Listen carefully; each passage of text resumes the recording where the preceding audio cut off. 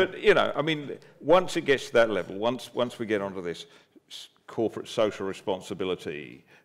social license sort of argument, we've lost it, haven't we? Yes, and we should never,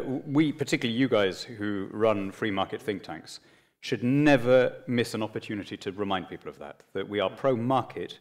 we're not pro-business. And pro-market will often mean being, I mean, sometimes it will be the same as being pro-business, but often it will mean being anti-corporate, and particularly against the interests of the big companies that have learned how to game the system. So never miss an opportunity to remind business people that if they want to give money, that is fantastic, but it should be their money,